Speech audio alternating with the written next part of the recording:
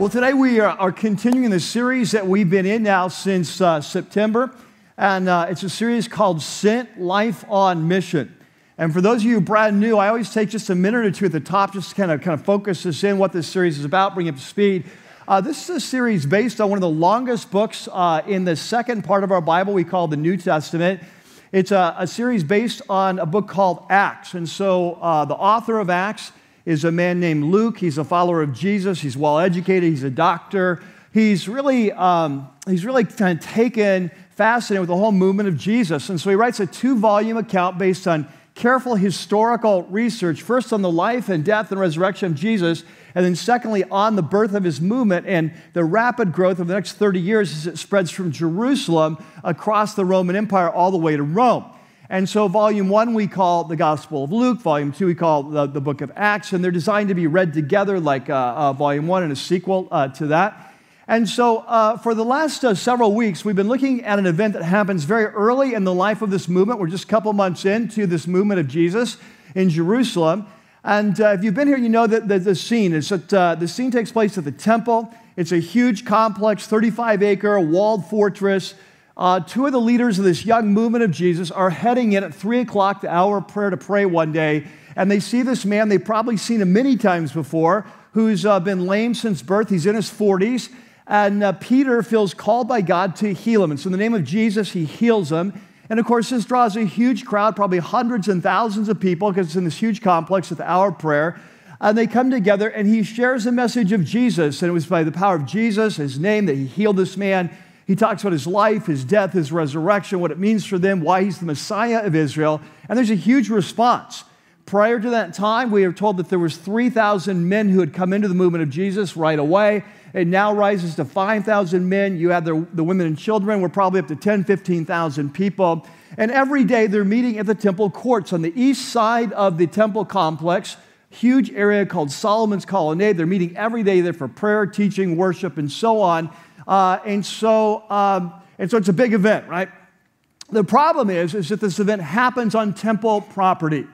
And the temple authorities, the leaders of Israel, most of them were anti-resurrection. Not just the resurrection of Jesus, but they didn't believe in the doctrine of resurrection. We'll talk about it more later. And so now they've got these young upstarts, this huge movement on their property, so to speak, teaching what they would consider as false doctrine. So they're going to arrest these guys.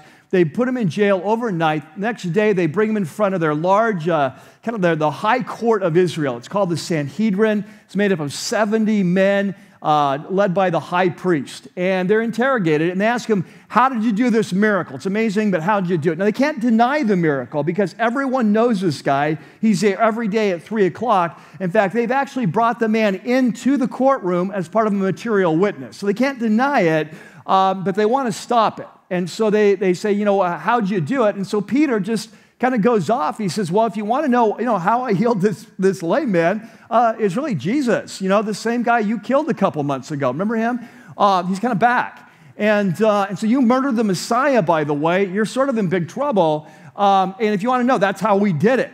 And so he's just very bold. He's very bold, very courageous. And so that's where we're picking up the story. It's like, what happens next? And so if you have your Bibles or apps, let's go ahead and open up and turn them on to Acts chapter 4 and verse 13. And so in 4:13, it says, when they see the courage of Peter and John, they're just so bold, they realize that they're unschooled and ordinary men. In other words, they hadn't been to rabbinic training.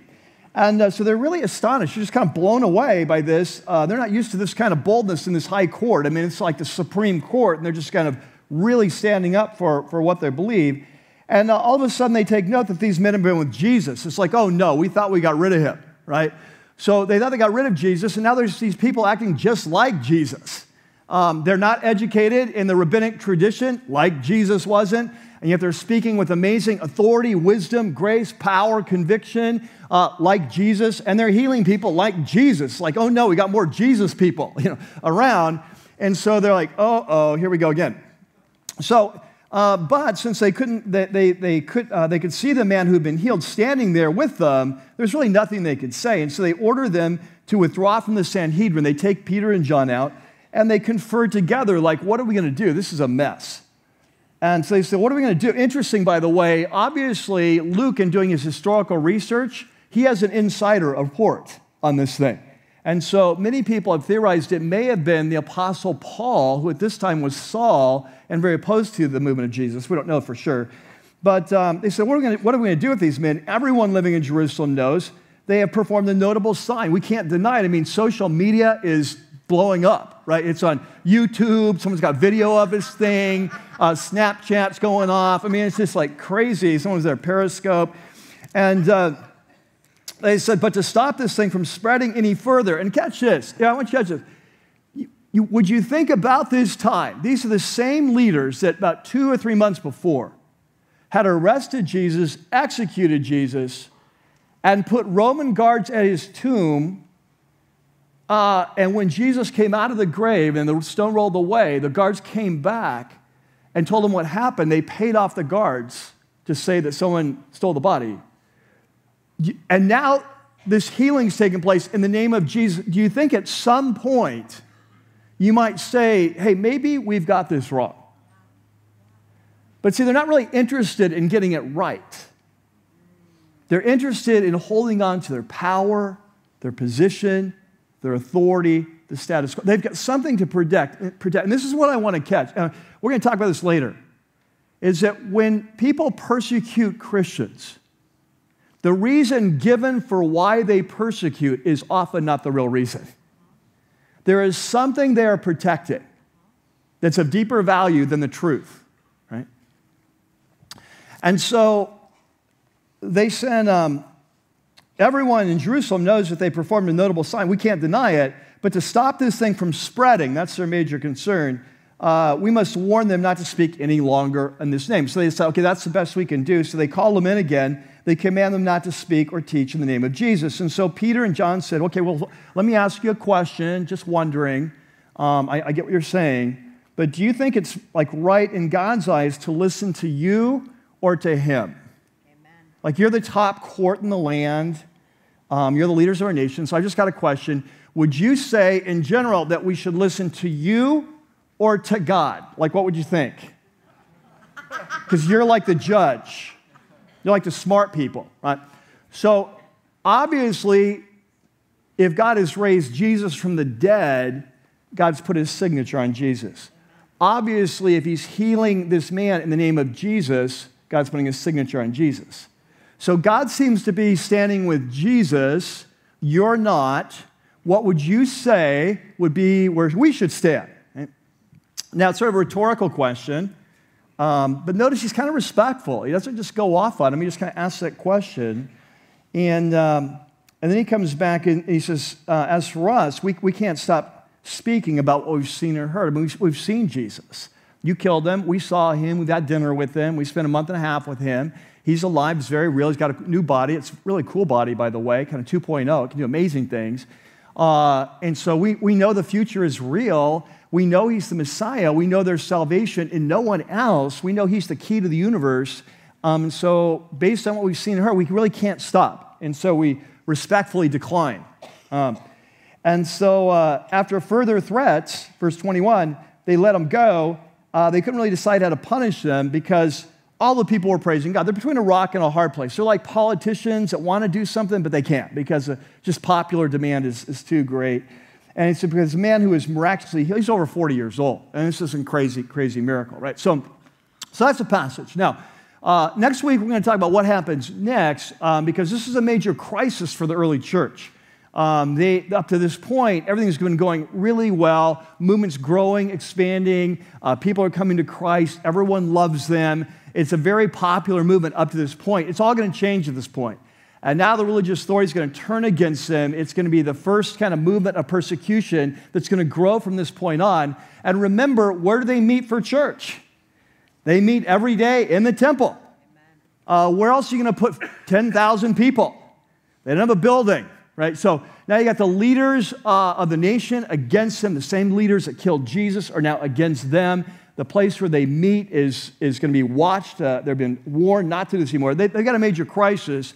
So next week, we're going to talk about what to do in a crisis. But today, I want to focus on this whole theme of persecution.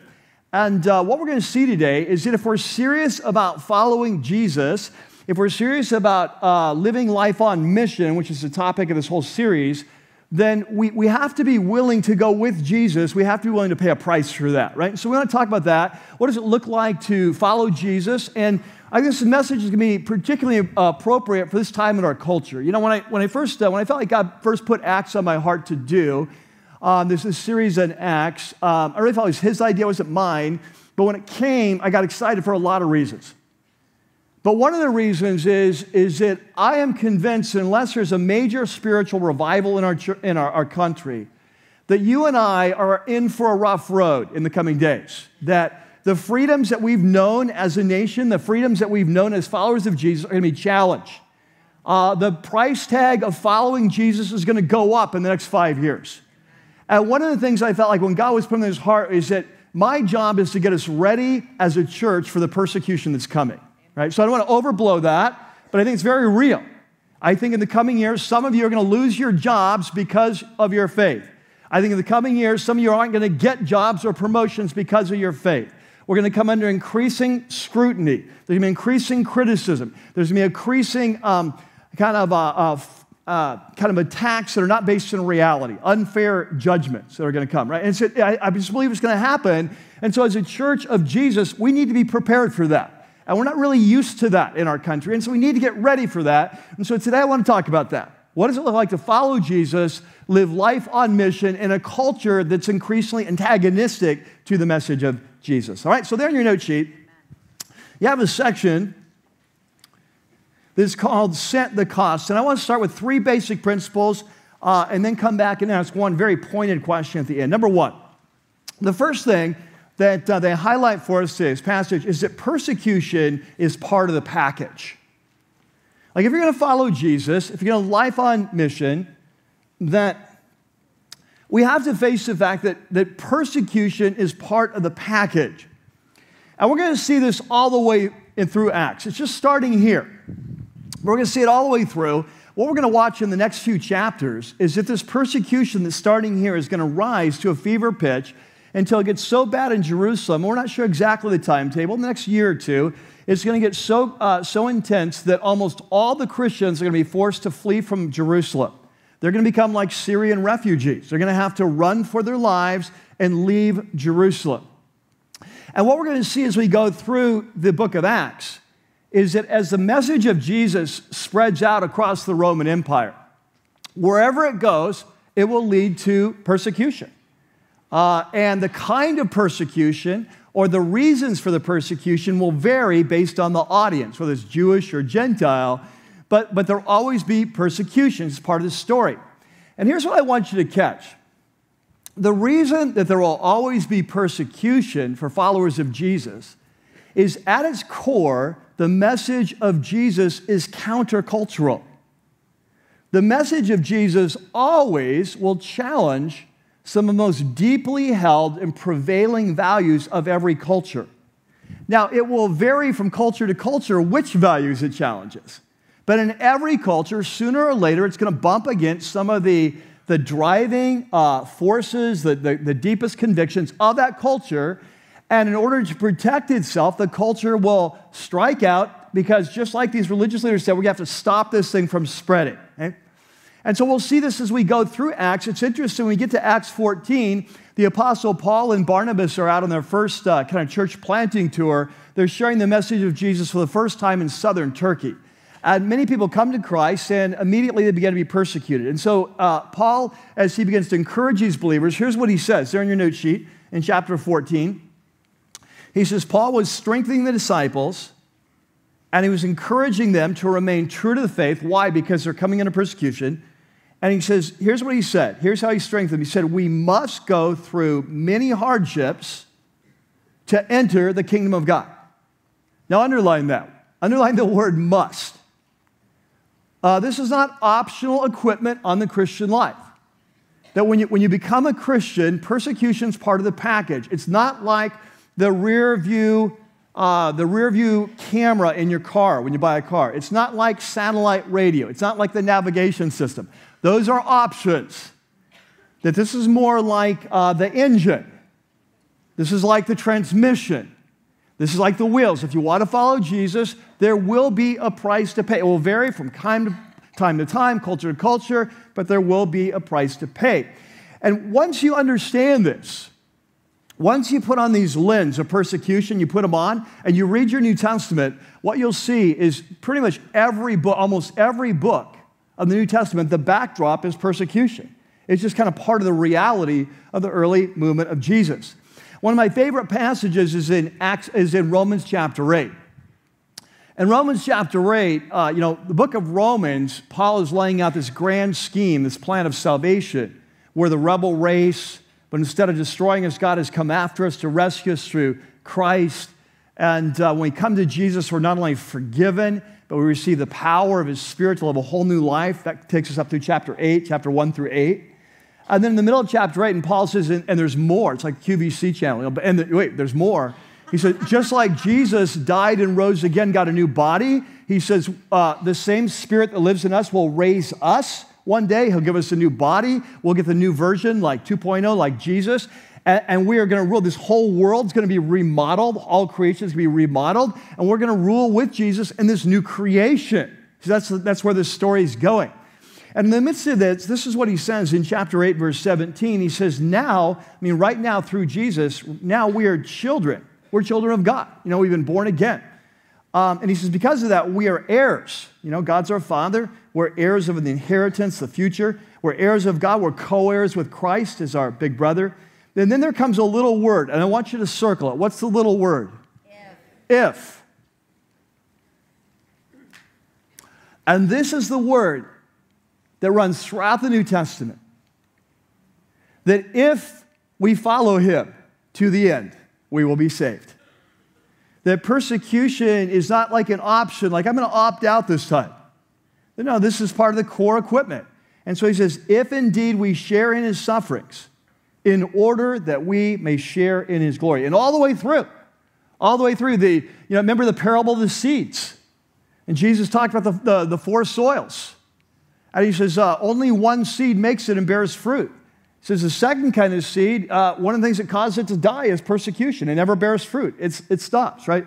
So all through the New Testament, there's this assumption that if you want to be part of the kingdom, if you want to partake of the glory, if you want to be part of the new creation, if you want the new body, if you want the future, you have to be willing to suffer. It's part of the package. We see it starting here in Acts. We're going to see it all the way through. So if we're going to live life on mission, if we're going to follow Jesus, that we have to get our hands around, this is part of the price that we're called to pay. Now, number two, the second principle that comes out, and this is sort of funny because on Wednesday, my assistant, Vicki, sent over to other side of campus our printing office's communications department and said, here is the outline, here's the note sheet for this week, and they sent it back and said, I think you got this wrong.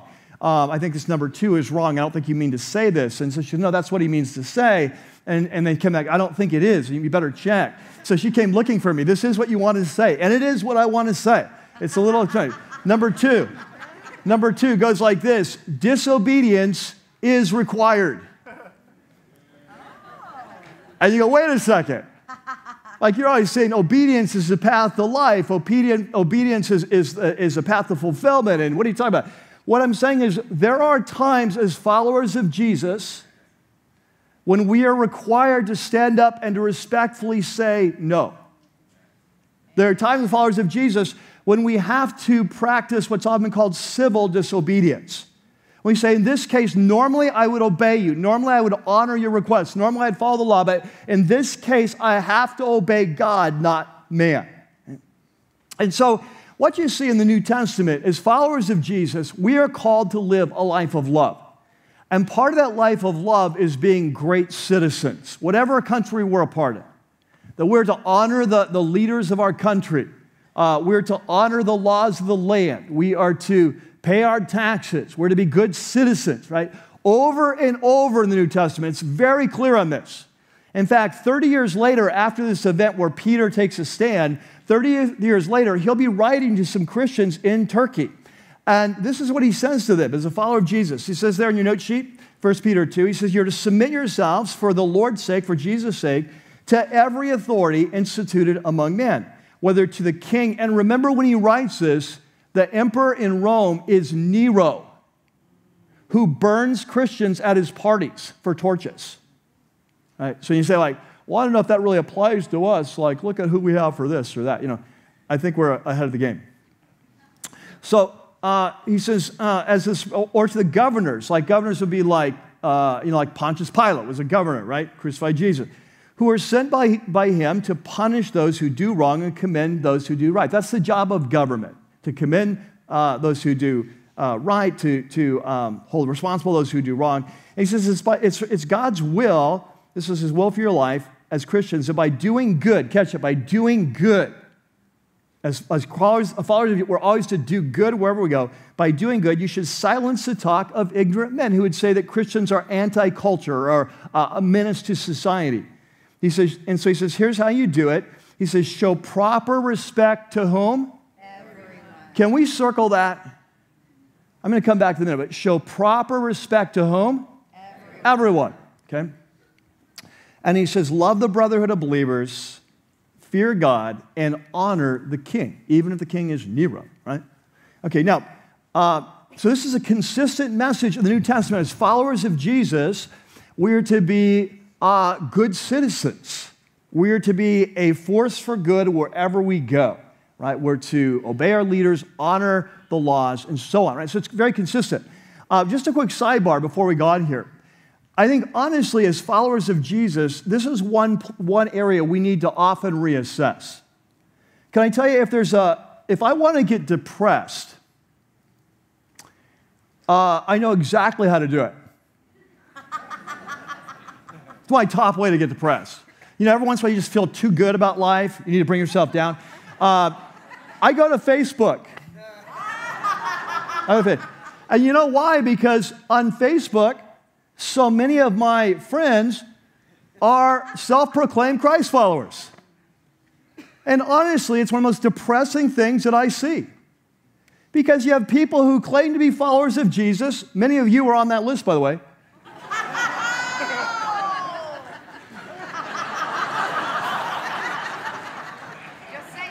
Just saying. Tell the truth, speak no lie.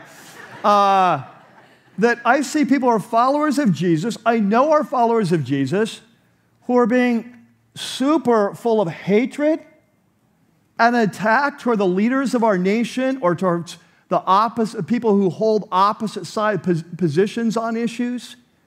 And we are ugly and we're vengeful and we're hatred. We act just like the world. And then we can't understand why the world won't listen to us.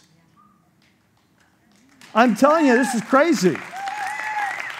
We go on there, we criticize our government, we criticize our president. Usually, I'm on the same side of the issue. Like you, I would agree.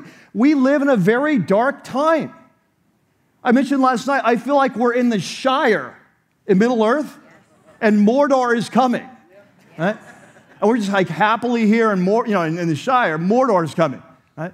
And we're often kind of oblivious to that. And we live in a dark time. You know, Isaiah says, woe to those who call good evil and evil good. And we live in a day and age where that's happening. It's increasing, right? So I'm with you on this. I see some of the decisions of our government or the things of our government. I'm with you. But Jesus was very clear with us. Here's how you respond to enemies. Here's how you respond to those who hate you. Here's how you respond to those who curse you. You love your enemies. You do good to those who hate you. You bless those who curse you. And then Jesus modeled it on the cross as he's hanging there from injustice, the worst injustice in the history of the world. He says, Father, don't hold this sin against them. Forgive them. And Jesus pours out his love. See, the message of Jesus is we don't respond with hatred ever. Amen. We respond with love. We respond with courage and truth. We love people. And so Peter says here, hey, even if you're in the Roman Empire, where you have the worst emperor in the world, You still, as followers of Jesus, you do what's right. You do what's good. You take a stand, but you do it with humility. You do it with respect. You do it with respect for all men. You stand for what's right and true and good, but you don't give into hatred. You don't give into an attack. You don't give into the weapons of the enemy. You don't return evil for evil, right? So Peter lays this out there, but having said that, there are times as a follower of Jesus when disobedience is required. And these are not times like, well, I don't agree with the government, so I'm not paying my taxes. No, we're talking about that. We're talking about something that's a core moral issue that calls us to violate following Jesus. So throughout the Bible, you have examples, right? Like the Hebrew midwives. Back in Exodus chapter 1, the Pharaoh, king of the land, says, hey, I'm afraid that the nation of Israel is getting too big, too powerful. And so when the baby boys, it's just the opposite of the video today. When baby boys are born, we're going to kill those. I want you to kill the boys, keep the girls alive, that's fine, kill the boys. And what do? They completely disobeyed the king. In fact, they made up a lie. They said, you know what, these Hebrew women, they're just in such good shape. Like marathon riders. They just like pop out those babies so fast we can't even get there. You know, it's like, wow, they just take them away. It's like, and it says God blessed them, right? He said, take their lives. They said, no, we're going to fear God, not man, right? You think of Daniel and his friends in Babylon. You know, almost 1,000 years later, the nation of Israel is now in captivity. Daniel and his buddies are all serving the kings there. The king Nebuchadnezzar tells Shadrach, Meshach, and Abednego, bow down and worship the image, or I'm throwing you into the fiery furnace. They said, hey, we can't. By the way, if you read that, they're very respectful. Very respectful. But they said, we can't do that. Later on, in Daniel's life, the edict comes out, you can only pray to the king the next 30 days. You can't pray to any god. He says, sorry, I can't do that. Very respectful, but I can't do that. Right? So there are times as followers of Jesus, we have to say no, that we can't do that. We have to disobey. That disobedience is required. Now you say, well, why are you bringing this up now? Because I think we're heading into one of those seasons. Amen. As the movement of Jesus, as our culture changes, there may become things that are considered illegal that as Christians we cannot participate in, right? I don't know if you followed this, but earlier this year, this fall, there was a referendum, there was a new ordinance passed in Houston, city of Houston, Texas of all places, right? And so this ordinance was called the Equal Access Ordinance, and it was sort of to make sure there was no discrimination against, kind of alternate lifestyles, transgender, and so on. So and part of it is anyone can use whatever bathrooms, that whole thing.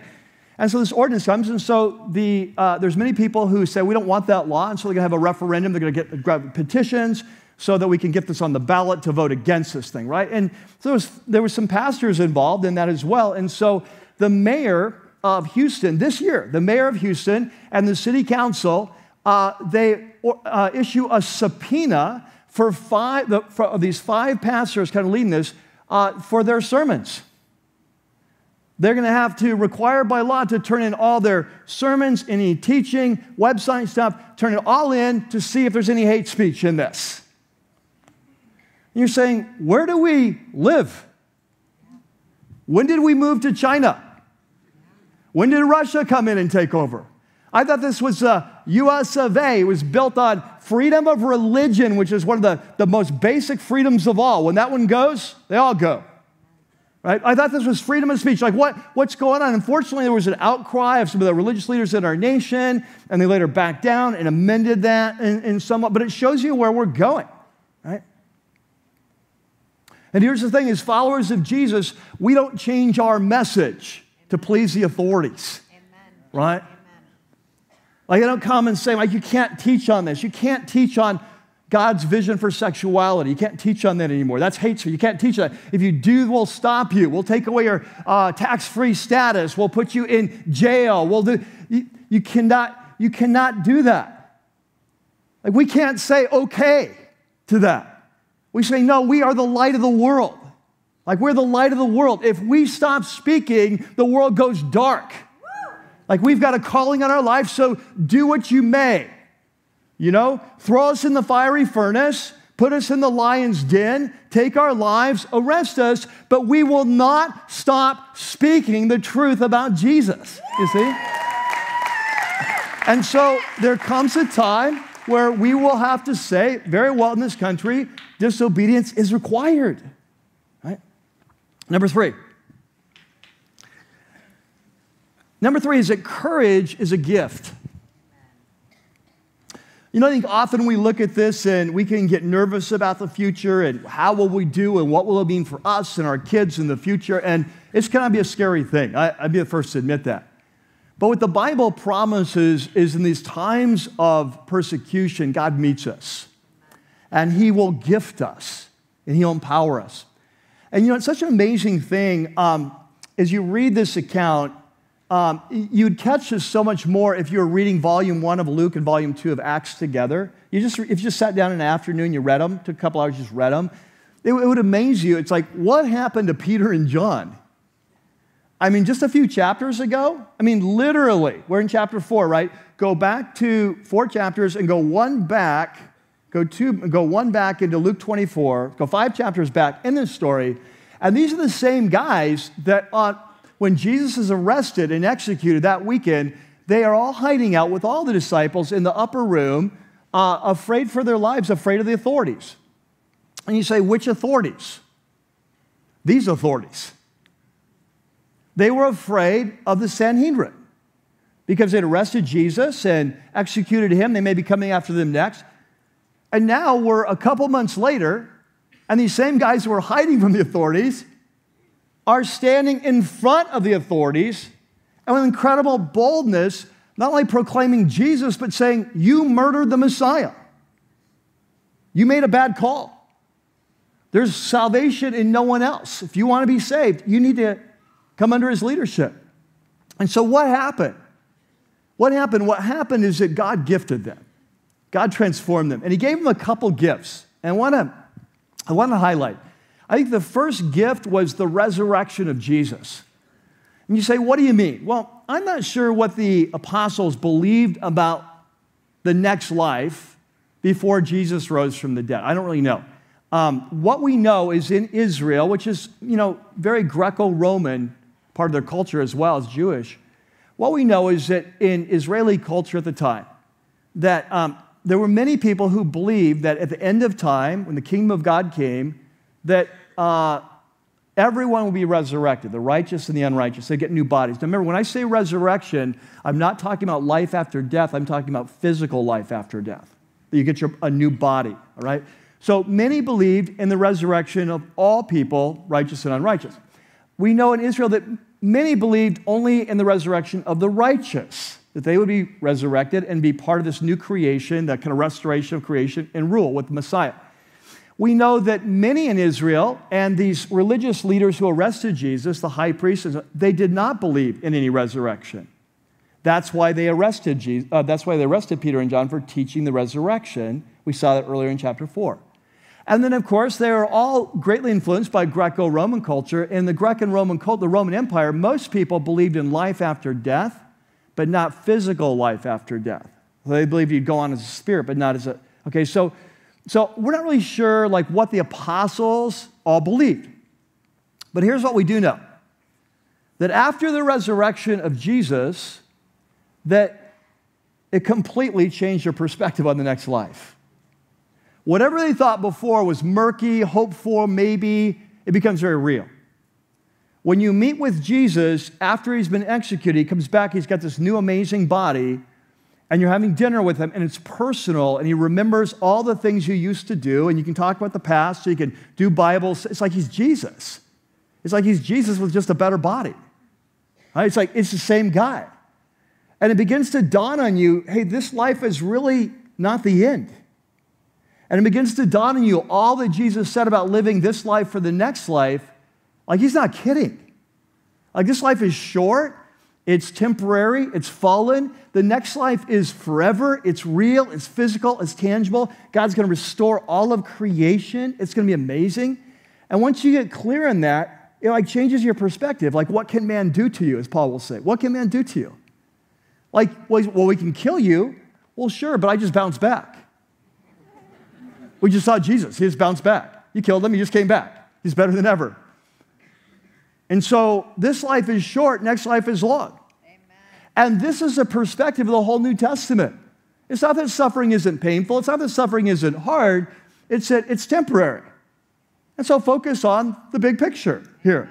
Like focus on the future, what's coming. And so the first gift they had was a new understanding that this life is not really the end, and therefore they're fearless. It changed their whole perspective. But secondly, the second gift was not just the resurrection, but the power of the resurrection. You see, the reason that Jesus died and rose was not just so he could be forgiven, but so that the power of the resurrection can be active in our lives. The gift of the Spirit, that we would be empowered to be like Jesus.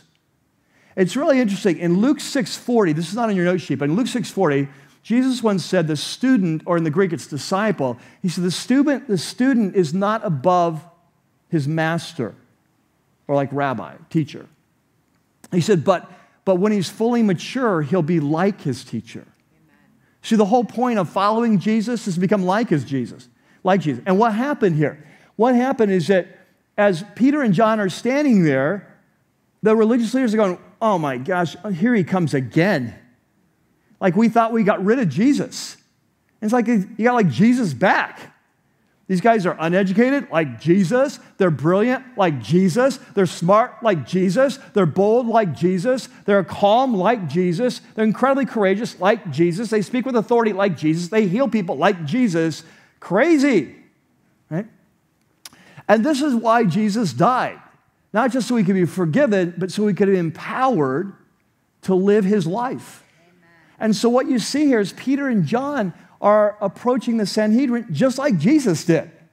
That they've been empowered by the power of the resurrection. In fact, if you look at your Bibles, in Acts chapter 4 and verse 8, this was from the passage from last week. Let's start with verse 7. They had Peter and John brought before them, the Sanhedrin. They began to question by what power or what name did you do this? And then catch this. It says, Peter filled with what? The Holy Spirit. Holy Spirit. Say it again. Filled with what? The Holy Spirit. Yeah. You see, this is what Jesus said. In fact, in volume 1 of Luke, Jesus predicted all this. He said, if you follow me, you're going to have to pay a price. And look what he says. In Luke chapter 21, there in your note sheet, volume 1 of this story, Jesus says, they're going to lay hands on you. They're going to persecute you. They will deliver you to synagogues, prisons. You'll be brought before kings and governors. He says, and all on account of my name, because of me. And he said, this will result in your being witnesses to them. You're going to have a chance to share the message of Jesus at the highest levels of government. And he says, so make up your mind not to worry beforehand how you'll defend yourselves, for I will give you, catch that, I will give you words and wisdom that none of your adversaries will be able to resist or contradict. This is exactly what happened here. And it's what we're going to see all the way through Acts. We're going to see it when Stephen stands before the same Sanhedrin. We're going to see it when the Apostle Paul is on trial. What we're going to see is that when Jesus calls us to stand for him, he doesn't call us to stand by ourselves. He says, I will stand with you, and in that moment, I will fill you with my Spirit, and I will empower you to speak the truth in love to a world that desperately needs to hear it. You see?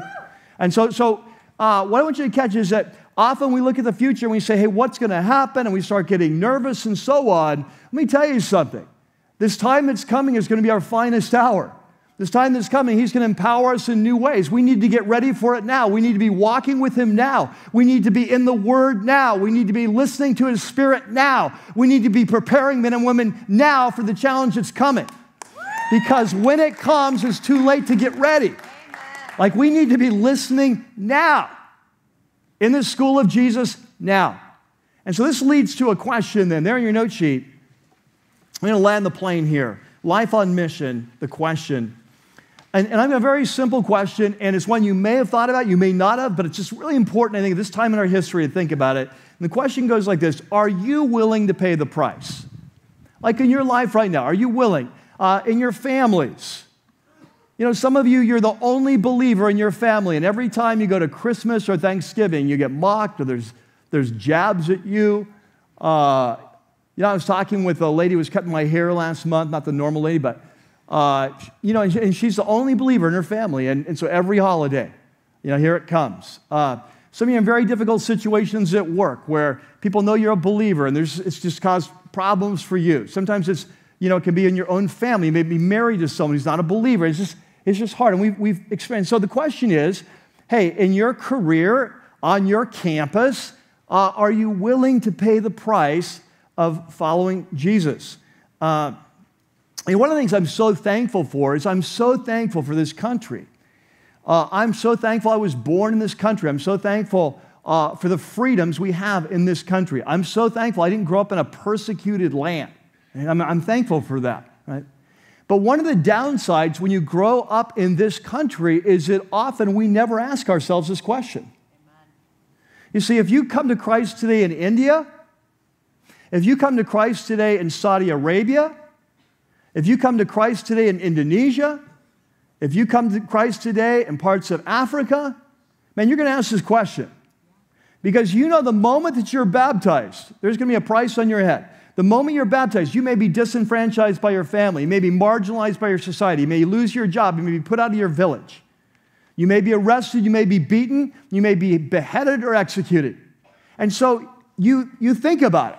Like you count the cost. Remember what Jesus said in volume 1 of Luke? Luke 14, he says, before you go out to build a big building, a tower, before you go to war, he says, you better see if you got enough money to finish the building. You better see if you got enough soldiers in your army. He said, count the cost.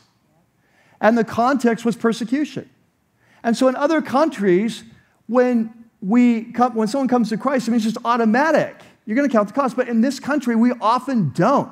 We haven't asked ourselves that question. And so I think it's really important that we do, because we're heading into a time in our country when I truly believe the price of being a follower of Jesus is going up. Amen. And so it's a time we need to really be asking that question. I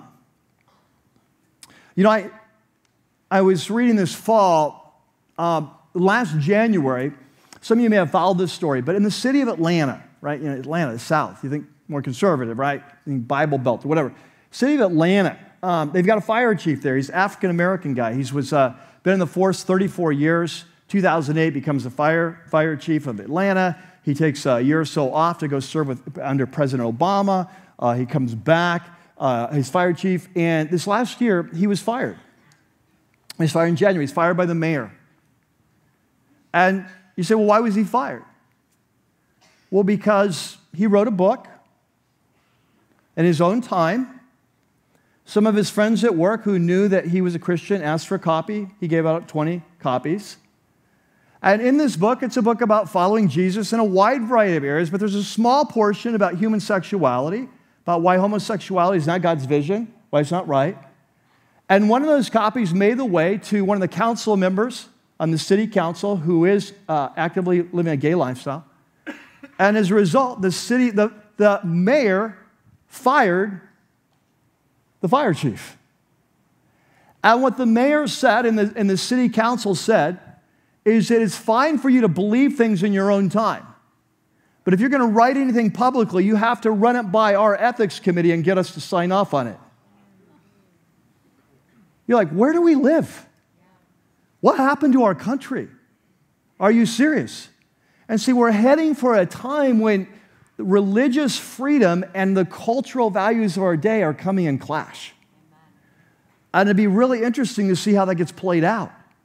But there is something at the core here. This is not going to go away. And so what's going to happen in our culture is that as followers of Jesus, I believe unless, again, major revival happens, we're going to become increasingly marginalized. We're going to become increasingly demonized for saying things like there is only one way, like we studied last week. There's no other name under heaven, much to say, what Peter said. By saying that we believe that there is such a thing as right and wrong. And we believe that God has a vision for sexuality. Some things are right, some things are wrong. That those simple statements, very controversial. And there's going to be a price to pay. And increasingly we will be demonized. Right? Increasingly, we will be seen as narrow-minded. Increasingly, we will be painted as haters. Increasingly, we will be painted as bigots. And I understand there are some people under the large umbrella of Christianity that would be a great fit. Those titles would be a great fit, right? But this is not like most Christians, not any Christians I know. That's not the way it is. It was so crazy to me, did you see like at Thanksgiving, Starbucks came out with the red cup? Yeah. And there was this big hubbub in the news about Christians being upset because it wasn't, some Christmas decorations taken off. Like, honestly, I didn't know any Christian was upset about that. Like, what's missing? Snowflakes? Why do we care? It's not like the manger left, right? But the media picks up on that because there seems to be an agenda so many times to paint Christians as ignorant idiots, right? There's an agenda, right? And that will increasingly happen. That will be painted unfairly. It's going to happen. And sometimes we want to wring our hands and throw them up in the air and say, what are we going to do? The media hates us, and the world's this, and the court's this, and what are we going to do? And we start getting all afraid. Can I tell you something? The movement of Jesus was given birth in a climate like that. This is where it grew and thrived. This is where it took over the Roman world. Can I tell you something? In the first 300 years of the church, you know what the major criticisms against Christians were? Completely unfair. Number one, they were atheists. You're like, what do you mean they're atheists? Well, they don't believe in the traditional gods of Rome. You say, well, why do you care? Because in the Roman world, they believed the reason Rome was so powerful and blessed was because they'd honored the gods. If anyone didn't honor the gods, that was not just a religious act, that was a political act. It was unpatriotic. You're undercutting the whole basis we've been blessed. So Christians were called atheists. Christians were accused of practicing incest. This was big. You go, why? Well, because they called each other brothers and sisters and they celebrated love feasts. Like, how unfair is that, right? Christians were accused of being cannibals. Big time. Why? Because they celebrate the Lord's Supper and they talk about eating the body and blood of Christ. You go, well, that's not fair. Can I tell you something? Persecution's rarely fair. Because persecution is not about getting at the truth. Persecution is about protecting a value that you hold dear, that the message of Jesus challenges. That at all costs must be stopped, just like the religious leaders today. It had nothing to do with the resurrection. Did you notice when they're on trial, there was not one, they arrested them because they were teaching the resurrection. Did you notice when they're on trial, there's not one question about the resurrection? It's never even brought up because it was never about the resurrection. It was about this rising young movement that was a threat to the status quo, that was undercutting their popularity, their power, their prestige, their relationship with Rome that allowed them to rule. It was never about that. And so don't be surprised or frustrated when people come with unfair accusations. Amen. Don't be surprised when Starbucks cups become front page news. Like, don't be surprised because that's the way persecution works. It's not about fair. It's not about truth. It's about something that is evil being protected, that at all costs we will fight over in any way possible. That's what it's about. But here's the good news. These religious leaders tried to shut down Peter and John in the movement of Jesus. Did it work? No. In fact, the more they persecuted, the more it grew. Amen. And this is the history of Christianity. More it persecuted, more it grows. And within 30 years, this is one of Luke's agenda to show us how you can do anything to the movement of Jesus. You can shut it up, you can arrest people, you can kill people, but 30 years later, it's going to be in the capital of the empire in Rome. And guess what? In 300 years, it's going to take over the Roman Empire. So many people have come to Christ, the political authorities deem it wise and necessary to proclaim it as the empire's religion. Right? And so here's the thing. Jesus said, I will build my church, and the gates of hell will not prevail. Amen. But they will try. And the early church won because they refused to stop speaking the truth. They loved people. They loved God. They had the message of life. They realized what was at stake. And so they refused to stop speaking. They were willing to suffer for the message, and they kept their eyes focused on the future and the next life that's coming. And that's exactly how we're going to win. Amen? Amen? Amen. Let's pray. God, we're just thankful to be living in this time. It's an amazing time. It's an amazing time. By big technology, we can just share the message of Jesus worldwide in an instant. God, it's an amazing time in our culture, a time at critical crossroads.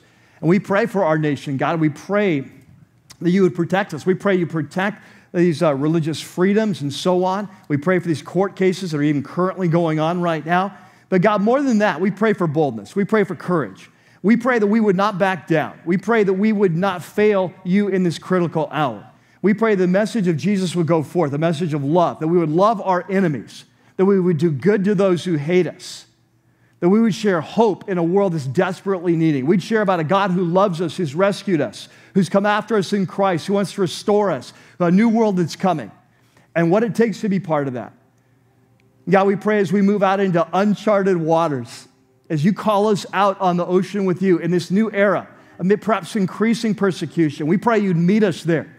And we pray, God, as Steve said in this video, we pray that we would be a light to the world, that fire would keep on burning. That for your sake, for your fame, for your name, for your kingdom, for your will, and for the people who desperately need to hear this message, we would not be silent. Amen. And we pray as we bring your offerings and our gifts, whether it's our regular tithes or over and above for this amazing ministry of the Himalayan Joy Home, we pray that you would bless it, put your hands in this, multiply it for the sake of your name and your fame. Amen. Let's stand and worship.